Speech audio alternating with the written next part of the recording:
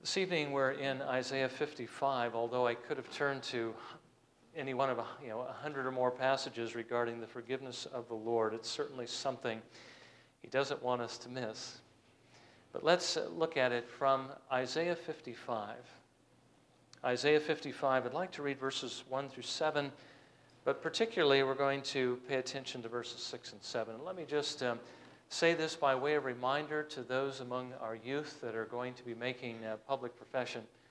As we talked about the elements of the gospel this afternoon, one of the areas that there seemed to be a bit of a sticking point on was what it means to trust in the Lord Jesus. And I hope that we'll see that, because that's exactly what you have to do to receive this forgiveness. So we will look at that under this point, and hopefully it will be a refreshment for you in helping you to understand these things. But let's begin by reading Isaiah 55, verses 1 through 7. Ho, everyone who thirsts, come to the waters, and you who have no money, come, buy and eat. Come, buy wine and milk without money and without cost.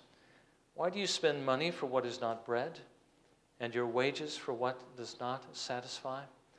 Listen carefully to me and eat what is good, and delight yourself in abundance. Incline your ear and come to me. Listen, that you may live. And I will make an everlasting covenant with you according to the faithful mercies shown to David. Behold, I have made him a witness to the peoples, a leader and commander for the peoples. Behold, you will call a nation you do not know, and a nation which knows you not will run to you, because of the Lord your God, even the Holy One of Israel, for he has glorified you. Seek the Lord while he may be found. Call upon him while he is near. Let the wicked forsake his way, and the unrighteous man his thoughts, and let him return to the Lord, and he will have compassion on him, and to our God, for he will abundantly pardon. May the Lord bless his word to our hearing this evening. Again, our topic is God's abundant forgiveness in the Lord Jesus Christ. Now, as you know, this series has to do with why it is that you and I should love God. And there are many, many reasons why we should, not the least of which you owe him absolutely everything that you have. After all, God is the one who brought you into existence when before you didn't exist. You were nothing. And he has taken care of you your whole life. Every good thing that you have ever received has come from his hands, from the parents that you have, to the brothers and sisters and the friends and all the good things the Lord has given to you, the opportunities that he has provided for you throughout life. All of those things have come from the Lord. Those things don't happen accidentally. God is the one who has planned every single one of them. God has answered all of your prayers, maybe not exactly the way you wanted him to answer, but in the best way for you.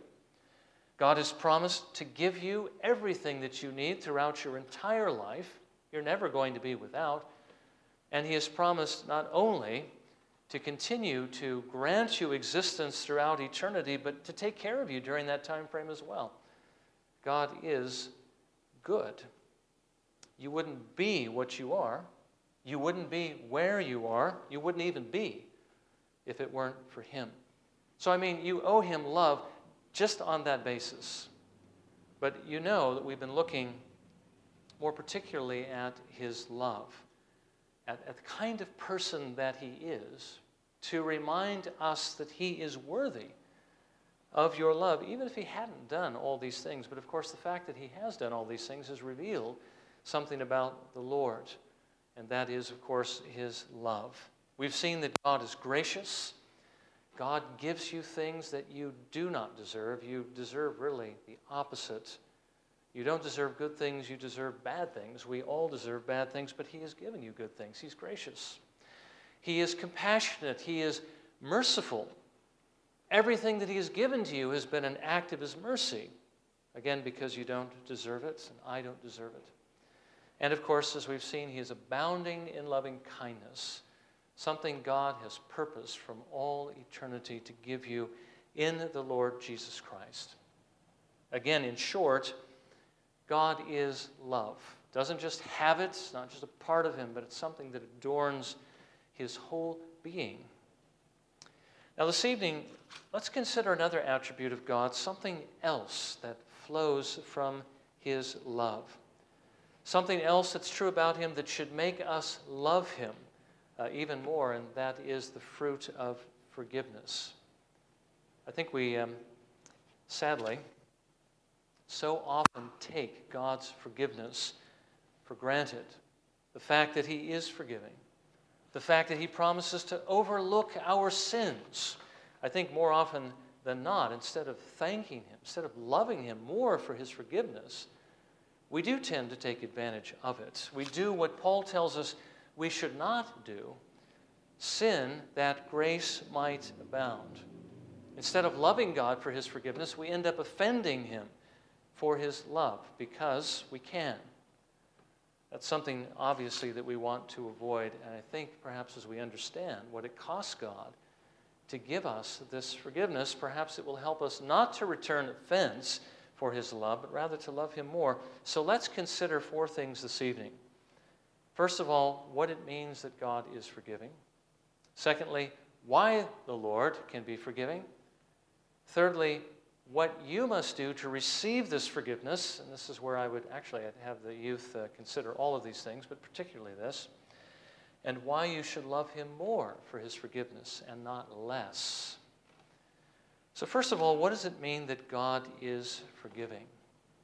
Basically means that God will not hold you accountable for the sins that you have committed against him.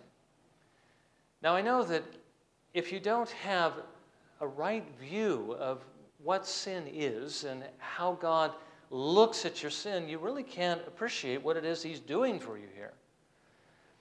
You need to realize what your sins would have cost you if it were not for God's forgiveness. You need to realize that every single thing that you and I do that is contrary to the will of God is an offense to him. But because God is infinitely holy, it is an infinite offense. Each one of them, even the slightest one, each one of them the Lord would have on the day of judgment placed, as it were, in the scales of his judgment. Each one of them would have compelled him to push you further and further down into hell to justly punish you for those sins. And you would have had to suffer unimaginable suffering for all eternity. Your sins would have condemned you forever. Now that's what you deserve. But when God forgives, the slate, that record of your sins is wiped absolutely clean without one spot remaining. As he says in our memory verse in Isaiah 1:18, "Come now and let us reason together, says the Lord. Though your sins are as scarlet, they will be as white as snow.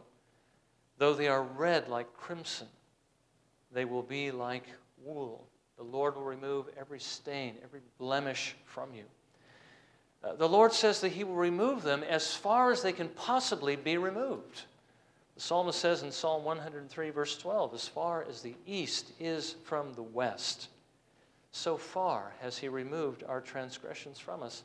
Just how far apart is east and west? Infinitely apart. They do not join.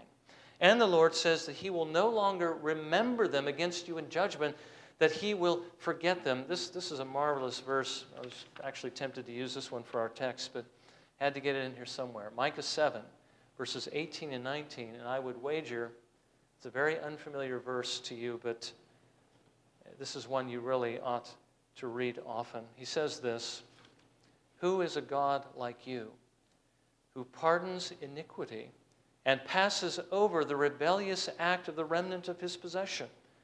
He does not retain his anger forever because he delights in unchanging love. He will again have compassion on us. He will tread our iniquities underfoot. Yes, you will cast all their sins into the depths of the sea." And I think obviously what he's referring to here is not so much the literal sea, but rather the sea of forgetfulness. He puts them out of his sight so that he no longer remembers them. Now, obviously, that doesn't mean that God doesn't remember what it is you've done, because he has infinite knowledge. He knows perfectly well from all eternity every single sin you would ever commit and what those sins deserve. But what it does mean is that God has purpose no longer to bring these things up in judgment against you. As a matter of fact, your sins will no longer bias God in any way or influence his opinion of you any longer. Your slate is absolutely clean. And of course, when you add to that the absolute perfect righteousness of Jesus Christ, when God looks at you, he sees the perfection of his Son. So his pardon, his forgiveness, is full, it's complete. Not one of your sins is left. And another thing that is wonderful about the gospel and about the forgiveness of God is that that pardon, which is so full and so complete, is also final. These sins will never condemn you. No sin will ever condemn you from the time that he grants you forgiveness, from that time forward. Jesus says this in John 10:28. And I give eternal life to them, and they will never perish, and no one will snatch them out of my hand. That statement of Jesus Christ could not be true unless your sins were fully and finally dealt with. That's exactly what the Lord does in forgiveness. He grants to you heaven. I draw your attention to one of the quotes on the back of your bulletin. Wonderful quote by John Owen. He says this: poor souls are apt to think that all those whom they read or hear of to be gone to heaven went there because they were so good and so holy. Yet not one of them, not anyone that is now in heaven, Jesus Christ alone excepted, ever came there any other way but by forgiveness of sins. You need to realize what the forgiveness of sins is. It is heaven. God gives you heaven when you deserve hell. So that's what forgiveness is. Wonderful thing. Secondly, why can the Lord forgive? How can God do this when he is absolutely holy and absolutely just and infinitely so? When God can't overlook sin. The Bible says he can't. He must punish every single one. How can he do this? I mean, you know what you feel like when you see injustices committed, how it just creates, I hope, a righteous indignation. But when you see somebody who has murdered many people, or even just one person, when you see that person not justly punished, how does that make you feel? Or when you see many or anyone just not being punished justly for their crimes, how does that make you feel? Well, God, who is infinitely holy and infinitely righteous and just, it makes him feel those things in a pure way, infinitely more. God's justice requires that every sin be fully paid. Every injustice must be fully requited. God cannot pass over even the smallest sin. He can't brush it away. He can't pretend that it didn't happen. If God is to forgive, he has to have a just reason. Thankfully, God has provided his own reason for forgiving in the Lord Jesus Christ. Again, children, pay attention to this, because this is what you must trust in order to be saved, in the payment that Jesus Christ made on the cross for everyone who will trust in him. Again, I would just remind you that your sins in God's eyes are infinite. Any one of them, even the single sin, could condemn you forever. But remember, you've committed far more than one sin. You came into this world guilty of Adam's sin. And though we don't like to think about it, if we understand the Scriptures correctly, every single thought that you and I have thought was sinful. Nothing we have thought has ever been pure. Every word we have spoken, every action is guilty, makes us guilty before the Lord. Every single one of them, before you came to the Lord Jesus Christ, was purely sin. and those even afterwards, not purely, thankfully, but even those things that we have done after we came to the Lord Jesus Christ, every single one of those has not been absolutely pure, which means even these things are offensive to an infinitely holy God. But Jesus has made a payment for those sins. Jesus has made a payment that is equal to those sins because Jesus, being God, is infinite. Now remember, there's no way that you could ever have paid for your crimes. You couldn't work them off because the Lord says you owe him perfect obedience by virtue of the fact that he made you. So how could you offer him something to pay a debt that you owe him anyway? You couldn't. But when you really stop and think about the works that you could offer to him, all you can offer are imperfect works, which means those works don't deserve any reward. They just deserve further punishment. So you're saying, here, Lord, receive this as payment, and all you're doing is offending him more and more with your sins. You cannot pay for your sins. Only Jesus could have paid for them, because only he is perfect, only he is infinitely worthy. And that's exactly what he did when he suffered on the cross.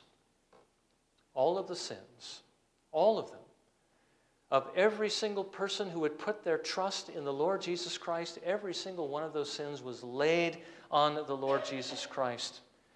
And God poured his wrath out on his Son for those sins. And all those sins were justly satisfied for fully and finally. God cannot forgive unless there is a just payment made. Jesus made that payment. He made it in full. He made it completely. He made it finally for you if you're trusting in the Lord Jesus Christ. Now again, the third point is, what do you have to do to receive this forgiveness? And again, I've already told you, and this is where I want our youth again to tune in. You have to trust him. You have to trust Jesus. You know, the word that's often used in Scripture is believe. Believe on the Lord Jesus Christ and you shall be saved. And that is true. If you do that in the way that is meant by that word, you will be saved. But the word there means more than just simply knowing facts and believing those facts are true. The devil knows, and he believes that they're true. He knows they're true. But he's not saved because believing the facts doesn't save you. Only trusting Jesus will save you. You have to look away from what you've done, which we've already seen are imperfect works, which are infinitely offensive to God, and you need to look to what Jesus Christ has done, because what he did was perfect obedience. And that is the obedience that the Father will accept. He will accept what Jesus has done. Jesus has offered to give that obedience to you, that record to you, if you will simply trust him for it. You need to trust in his death on the cross, his atonement, to take away your sins, to pay fully that debt that you owe to God's justice, which is infinite. You need to trust Jesus Christ, his obedience, his death. But there's one other thing that you need to do, as our text reminds us, and actually it was put this way more often in the Old Testament, and that is repent. You need to repent. Repent of your sins. You know, it's so often said today in so many evangelical churches, just believe. And I think so many people hear that and again think, if I just believe the facts, I'll be saved. And then their lives don't change because there's no actual trust in Jesus. And they're also encouraged, or at least they're told, they don't have to repent of their sins. The college that I went to taught that very thing. You don't have to repent of your sins. You just simply have to change your mind about who Jesus is and you will be saved. Well, again, the devils know who Jesus is and they're not saved. The Lord doesn't tell us you just need to change your mind. You do if you have the wrong idea about Jesus. But your whole life needs to change. Your whole life needs to turn around. Listen to what, again, Isaiah says in Isaiah 55:7, or at least what the Lord says through Isaiah. Let the wicked forsake his way, and the unrighteous man his thoughts, and let them return to the Lord, and he will have compassion on him, and to our God, for he will abundantly pardon. Let's not miss the condition there, which is forsaking your sins and turning away from your evil thoughts. The Bible is replete with that. What is it that Peter said on the day of Pentecost? But repent and be baptized for the forgiveness of your sins. He didn't even actually say believe, because the gospel can be summarized by the word believe, if you understand it properly, and the word repent, because they're both flip sides of the same thing. I turn from my sins, and I turn to Christ and trust in him alone for my salvation. If you're to be forgiven, you do need to turn from the things that you do that offend God. Even the things that you think are sinful. Again, whatever is not of faith is sin. If you think it's wrong, you've got to turn from those things as well, and you need to turn to the Lord. He says, turn from those things and return to the Lord. Now, I think that this can apply to people who have never been the Lord's to begin with, as well as those who may be the Lord's, who have turned away from him for one reason or another and backslidden. Because everyone has fallen in Adam and has turned away from the Lord. But the Lord says, return now. Return in the Lord Jesus Christ. Return through him. He is the door. If you do, he will have compassion on you. He will pardon you abundantly. He's not just going to make it so you squeak by, but you are going to be fully and finally pardoned of all your sins. So God's forgiveness is full, it's complete, and it's final, and it's based upon the work of Jesus Christ, which alone can save you. And if you are to receive it, you must come to Jesus. You must trust in him, in his obedience and in his death to save you. His obedience to make you perfect before God, his death to pay your debt to God's justice. And you need to turn around. You need to turn from your sins. You need to trust in the Lord. Now, the last point is, how should you respond, basically, to this forgiveness? What should it produce in your life? Why should you love him more and not less for his forgiveness? I mean, doesn't that sound like a ridiculous question at this point? Why should you love God more for forgiving you of your sins and not less? But sadly, many do. So many use forgiveness not as a reason to love the Lord, but as a reason to sin more. I mean, if the Lord's going to forgive me for my sins, why not sin? Why not sin that grace might abound? As Paul says, some had twisted the grace of God to actually mean. Why not indulge in the things of the world when you can still have heaven? Why not have your cake and eat it too?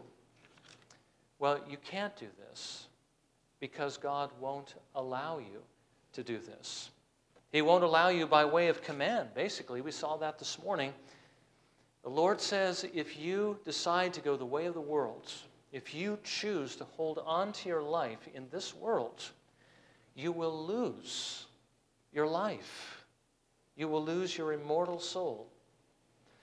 But if you die to yourself in this world, if you pick up your cross and follow after him, you will gain your life. You will gain eternal life. So the Lord tells you in no uncertain terms, that's what you must do. That's why Jesus rebuked Peter. He said, get behind me, Satan. You are setting your mind on man's interest, on your interest, and not on God's. If you keep doing that, you'll be lost. You need to give up what you want, and you need to follow me, Jesus says. But not only does God not allow you to do that by way of command, he also will not allow you to do it by way of the new nature.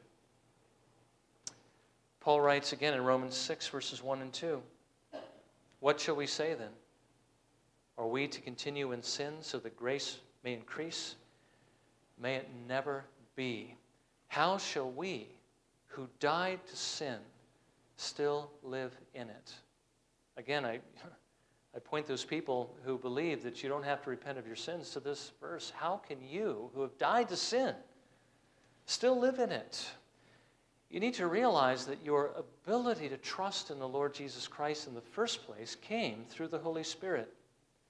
But where the Holy Spirit changes your heart to give you the ability to trust in Jesus, he changes your whole nature. He changes the whole direction of your life. You won't look at sin as desirable anymore. It will no longer appear as cake, but rather it will appear for what it really is. The Bible says it's filth, it's dung. Now, sadly, sometimes the corruption that's inside of you will still make it appear far too often like cake. But grace, the grace that God gives to you, will help you see it as it really is, and you will not want to continue to eat it. Now, either way, by way of commandment or by way of the new nature, you will not use God's grace as an excuse to sin. His forgiveness won't encourage you to keep doing the things that offend Him, because those things will also offend you. You know that if you're a believer, sin is offensive, and when you commit it, you hate it. You may have liked it for the moment, but once you've committed it, you realize it is evil in His eyes, and you hate it and turn away from it. So instead of encouraging you to sin more, forgiveness will actually move you to love Him more, to thank Him more for delivering you from sin, especially when you consider what it cost the Lord to purchase that forgiveness for you. And that was the price of His own Son. And so forgiveness is not an encouragement to sin, but it is encouragement to love the Lord more. And that really brings us to the point of this whole sermon, which is why it is you should love God. God is a forgiving God. Can you love a God like this?